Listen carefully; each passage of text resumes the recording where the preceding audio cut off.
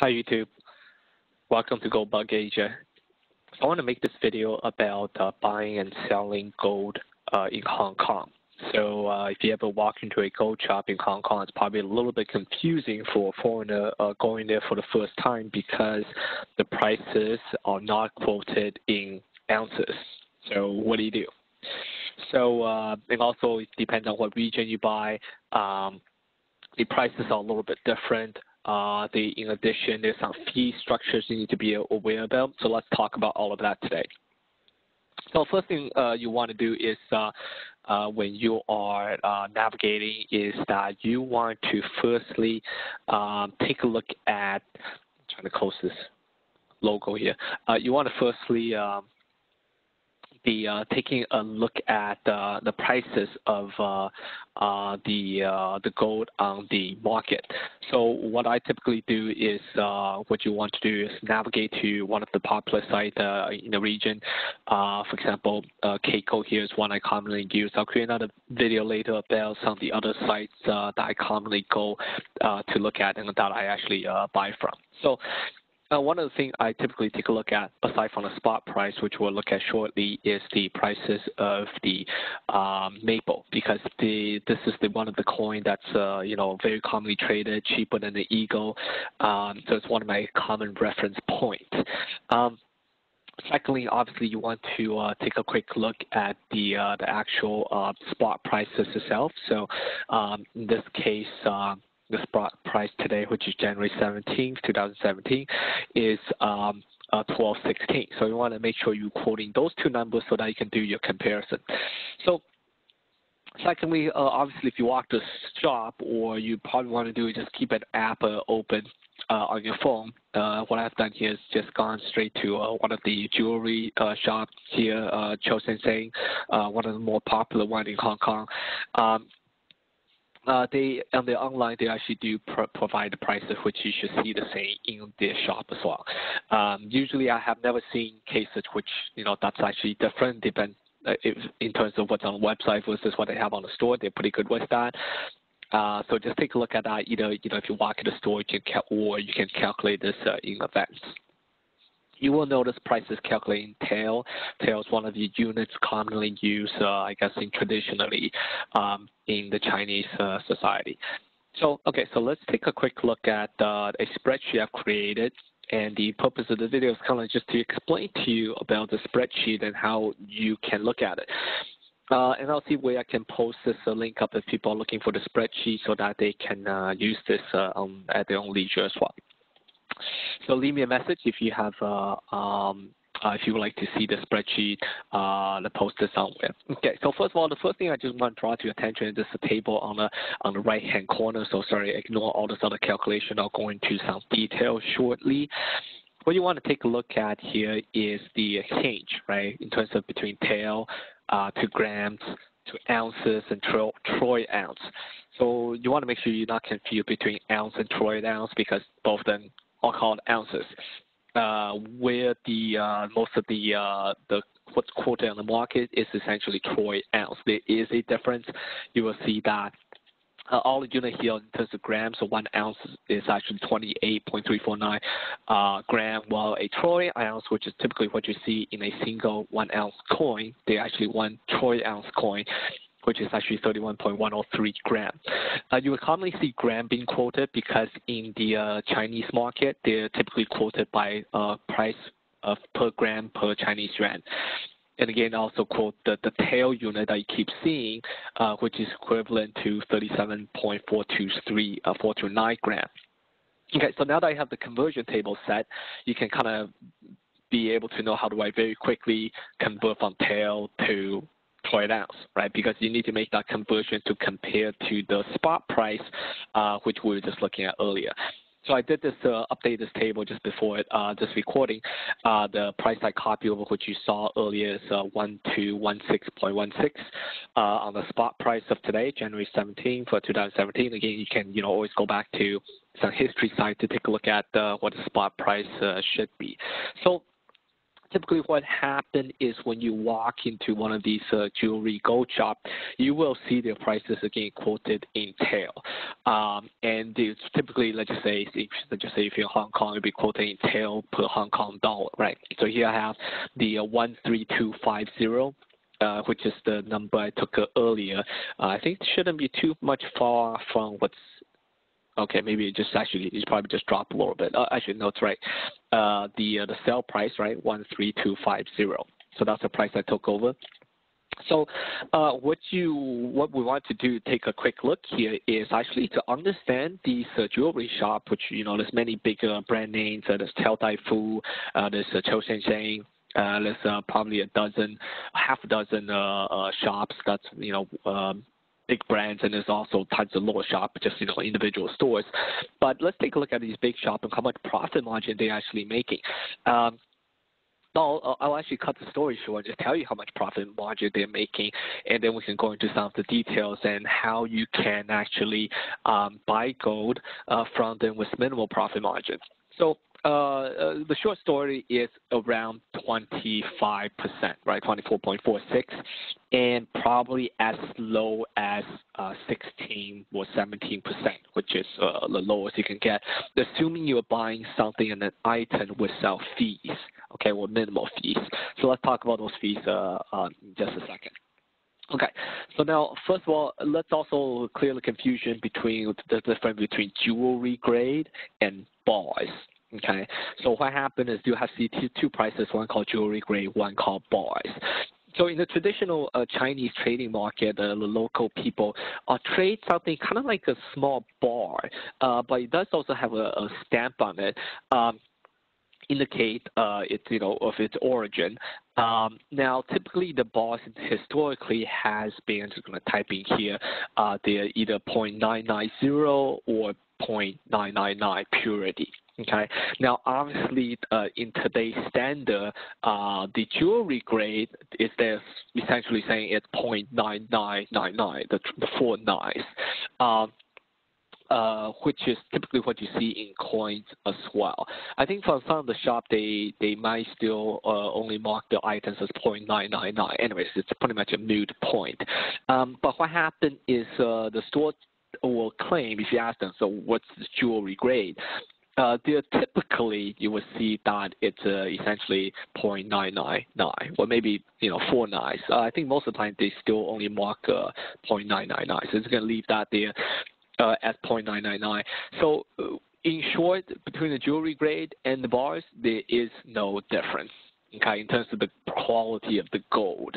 Now, what happened is the majority, the real difference is depending on which shop you buy it from. So technically, if you buy it from one shop, we'll cover this probably in a different video in terms of about selling it back to the store, is that you will find that there's a difference of 10% in terms of if you were to buy from one store and sell it to another store, they will charge you 10% for taking back the gold of another store. Essentially, they're putting a premium on their logo on their gold, and they call it jewelry grade, because if you really ask them and understand technical details, there is no purity difference between jewelry grade and the bars or regular grade. Okay, so they just have two classifications.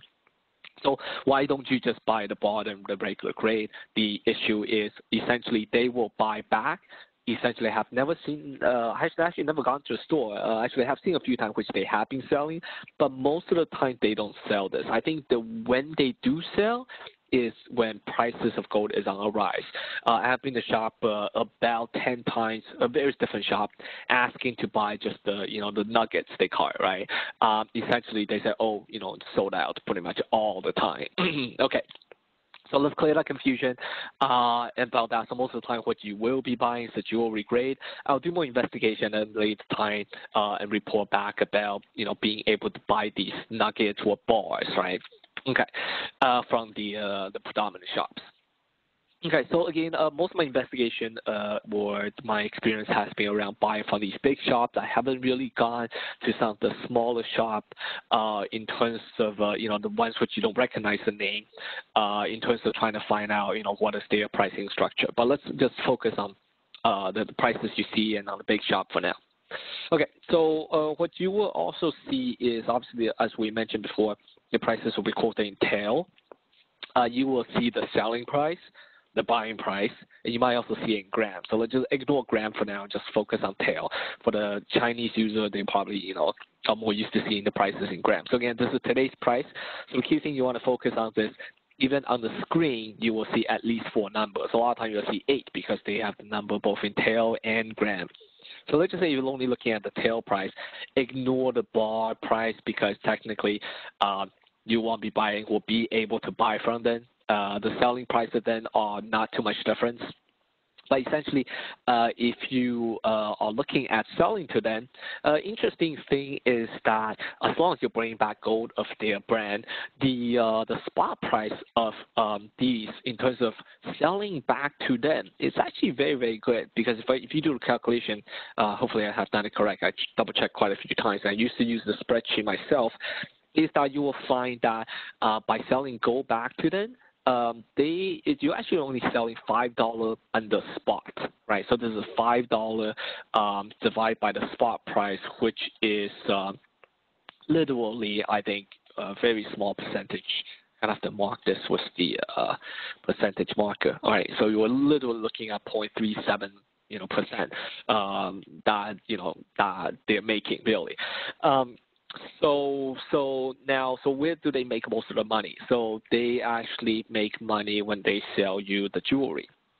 Okay, and what I mean by that is they don't make money in terms of if you bought the jewelry and if you were to sell it back to them versus spot price is really good because most of you know that, I'll make another video on this later.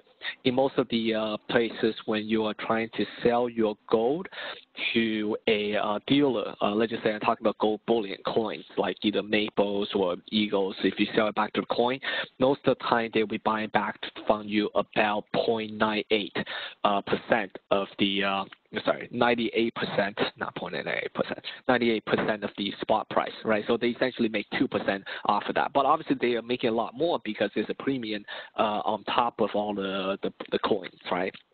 Okay, so we'll get to that in a different video about coins buying and selling. But I think there's a lot of video on the internet on that as well, so I won't focus on that area. So let's get back to in terms of buying. So again, you will see the price of, let's just say, 13,250 per Hong Kong dollar per tail. So what you want to firstly do is convert that to troy ounce. So the quick conversion here is obviously using the table, right? You take the tail price divided by, well, I'm just using the gram of the lowest common denominator here, so divide by 37.429 to get price per gram, multiply back by 31.103. So that was my formula. I was just showing you that. So that would actually, today's price would equal to 11011 Hong Kong dollar. And in order to really compare to the spot price, I will convert that number back to a US dollar. I just used the common 7.75 fixed exchange rate to the US. So if you were to take a quick look at that, essentially you're looking at 1421 versus spot price of 1216, and you can obviously do a quick calculation on how much that equal to in terms of percentage. So now, okay, maybe we'll do a quick math here, right? Just divide by that. You will see. I have to fix my percentage again. Paste my formula over. Okay, so that's essentially about 16.82. Oh, actually, I repeated down here already. So yeah, so that's where I got the number in terms of the 16 percentage was close to 17% profit margin that they're actually making just on the price of the jewelry grade gold itself. Now, what you probably have to pay attention to now is when you buy from them, at least in Hong Kong, they add additional 2%. They call it Yong, which is actually, I call it the handling fee, right, which is this kind of like the sales commission fee, if you like to call it, to be more accurate. Now, secondly, most items will actually come with another fee called Gong, which actually stands for workmanship. So which means depending on the pieces, usually the more complicated the pieces, the higher this second workmanship fee is going to be. Most of the time, I've seen items around 500 Hong Kong dollar for a piece. Some of them have seen as high as 2,000-3,000 Hong Kong dollar for much bigger, much heavier, I should say, piece of jewelry. Either way, you do want to divide that back down to troy ounce. I'm just going to roughly use a 500 Hong Kong dollar piece troy ounce for the quote. There are pieces which have no gong, no workmanship fee. They're typically one of those they're like a small little bar that you can bend to make a ring. So those very simple ones, they sometimes have seen them without any workmanship fee. So obviously, if you're just not looking for aesthetics, just looking for as an investment, you will want to consider one with just the no workmanship fee or no gong fee, okay? And you can get away with the yong, which is the commission fee, okay, at least in Hong Kong. I think the commission fee applies both. I'm pretty sure it applies for both when you're buying and when you're selling. Again, a different video on selling to them and what to look for. And obviously, I'll make a video about what to look for when you buy from them as well. So some technical other detail to watch out for. Okay, so today's this video, let's continue to focus on the pricing.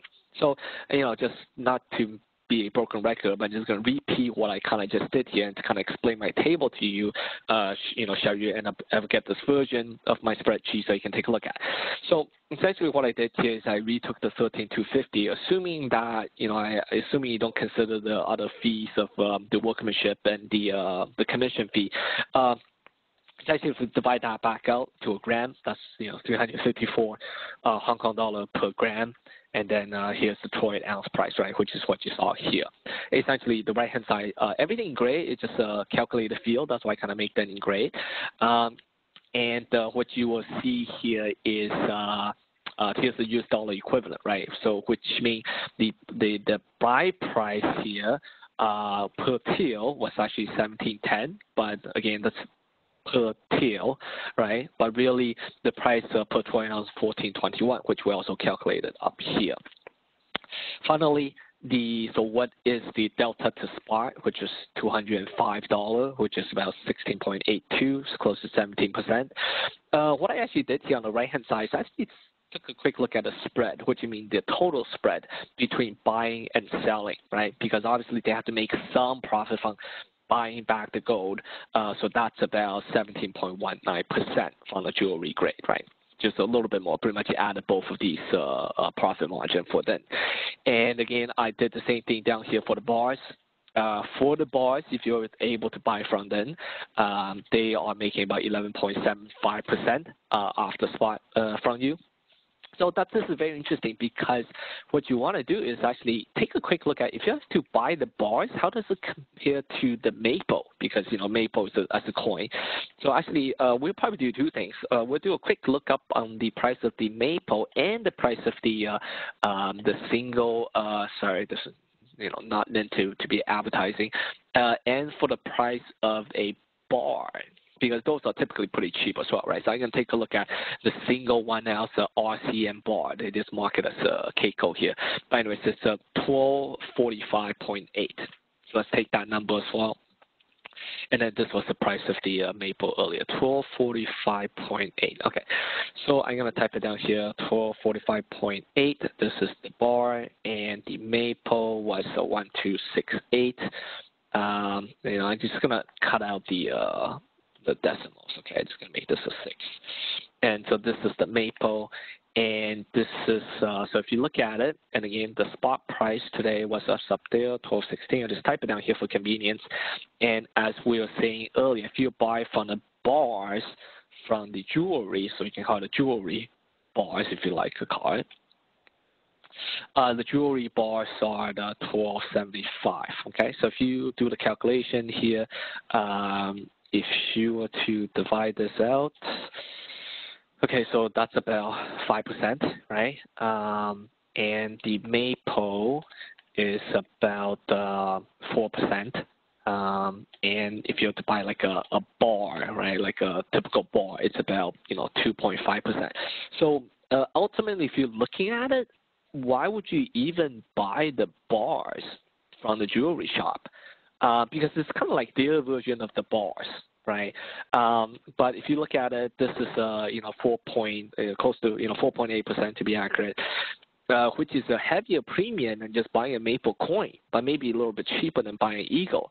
But it is much heavier compared to a bar, right? Like let's just say RCM 1 ounce bar, which was what we're looking at earlier. But the key interesting thing is when you do the buyback, because typically when you do the buyback, as I was saying, sometimes I've seen shops that will buy back at the point, the maples to buy back at the 99%, which means they only to make 1%. But most of the time I see, if you're just selling a single ounce, they're buying back at about 0.98. So okay, so I'm gonna multiply that out, right? So typically, let's just say I'm going to multiply that by, you multiply by the, let's just say 0.1%, right, 0.01. So that's about $12.68. But the good thing is, what I mean by that, why I did this calculation here is, if you were to sell a maple back to a shop, assuming they're making the 1%, but usually the 2, you actually give it in, $12.68 versus a spot price. Well, if you do the 2%, it's actually $25. But however, if you take a look at it, if you were to sell the bars back to the gold shop, so if you buy their bars, they're only making $2 from you. Okay, so that kind of makes up for the difference, which means, yes, if you were to buy, pay them the 4.8% premium, when they are making it back from you, they are, essentially only making $2 from you, or very, very low, in terms of very, very close to spot price when you sell it back to them. Okay, so I think that may make it up a little bit, because the other way you want to look at this is, okay, technically if I know it's 1 to 2%, I'm going to add a 0.0, let's just say 2 here. Okay, so technically if you want to say, hey, buying a maple, I'm paying this much, 4.2% premium, but when I sell back, I have to pay about 2% premium to the buyer to spot. So therefore, it's end up to be about like 1.062, right? While if I were to, sell it back to these guys, I think this comes up to probably negligible. Like it's probably going to be like, let me redo this. This divided by the spot price. I think I'm doing this right. Right? It's 0.2%. So if you were to buy and sell the gold bars, 1.0. Sorry, I'm gonna do this minus this number, right? Sorry for that. Okay, so it's going to be this number minus this number, okay? So it's going to be, in terms of percentage, it's going to be only 5%. So ultimately what I'm saying is, buying and selling the bars is actually better than buying and, buying and selling the maple. But however, just for the sake of completeness, take a look at this and say, hey, if I'm going to change all this formula to percentage in case I'm confusing, those of you can't do math well, I'm going to convert everything to percentage. If you actually to buy and sell a bar, actually I haven't had too much experience selling the 1 ounce bars, but I think, let's just say you are also getting approximately the same premium. I would say at least 2%. I'm going to guess 2%. Okay, so I'm going to say this plus 0.02. Okay, so I would say roughly buying and selling the gold bars is like buying and selling the gold bars from from like RCM or one of those reputable sources, versus if you're to buy and sell at these jewelry, those the traditional bars in the store. Okay, so that's it for the video. Final notes. So I want to talk about I have experience buying and looking at buying the gold either in Hong Kong versus Macau versus Taiwan versus mainland. So obviously, there's taxes in mainland.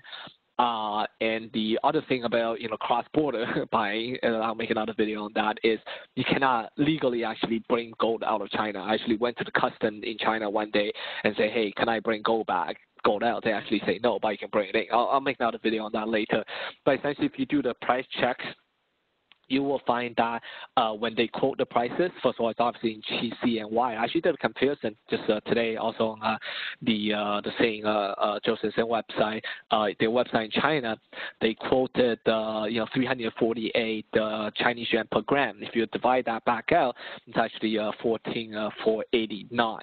So if you divide this two number, right, using today's exchange rate because, actually Hong Kong dollar went up quite a bit against, U.S. and Chinese exchange rate, changed quite a bit recently. It's now the 0.899 today's exchange rate. You will find that overall, even if you multiply it out in exchange rate, buying in China is still going to be 10% more. So don't buy in China, obviously. Now, secondly, if you were to go to Macau, they will claim that their prices are like 1% cheaper due to some government sponsorship. This is what the local clerk told me. I haven't really looked up the details. That they say, oh, it is cheaper to buy in Macau. However, you do want to pay attention because most of the time when you buy the pieces, the yuan and the gong fee is going to be different by country. So ultimately, what you want to do is add up all the fees, which I'll talk about here. At the end of the video, to calculate what is your effective total price per troy ounce, right, and compared to the spot price. Last thing, why there's such a big difference is if you were to actually now go to Taiwan, so let's just go back to like Hong Kong and Macau, I think prices pretty much very closely. I had to, if I have time next time when I make a video, I'll pick up some of my receipt and do some comparison for you guys. But when I did it in Taiwan, I found, wow, first of all, there is no yuan, so which means there is no commission fee. And like, wow, that saved me 2%. But then I look at some of the pieces that I recognize, the craftsmanship, it's a lot more expensive.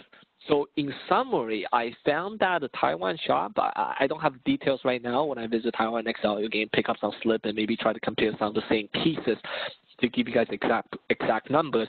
I find buying in Taiwan, the fees was actually so much more. Usually, I think the fees was actually 2 or maybe 3 times more. So if you multiply that out, it's actually the fees will be more than the commission. Okay, so buying in Taiwan is actually no cheaper. At least several of the stores that I have, again, same brands. I'm not comparing different brands, same brand, but in Taiwan, it was actually expensive as well. So my total experience is either buy from Macau or buy from Hong Kong. There are also some strategies about buying from Hong Kong, buying in Macau, which I'll talk about as well, that you can take advantage of. I'll cover that in another video as well as what to watch out for when buying from Hong Kong. Buying from Macau. Okay, so last thing I want to cover is again, I think when going through this earlier is when you use this spreadsheet calculator, make sure that you calculate the effective total price, which I already went through this earlier in the video, which is include the commission fee, right? I mean, if you were to do this for Macau, this will be 0. Maybe like it's 1 or 2%. I think it's lower. But let's just say if you're in Taiwan, there is no commission fee, but then you want to add the craftsmanship and calculate the total, divide by per ounce and calculate how much it is you actually paying per ounce versus the spot price. Okay, and that's it for the video. Thank you so much. Hopefully this helped a lot of people. It definitely helped me. I think I'll try to make this spreadsheet available as well. Thank you.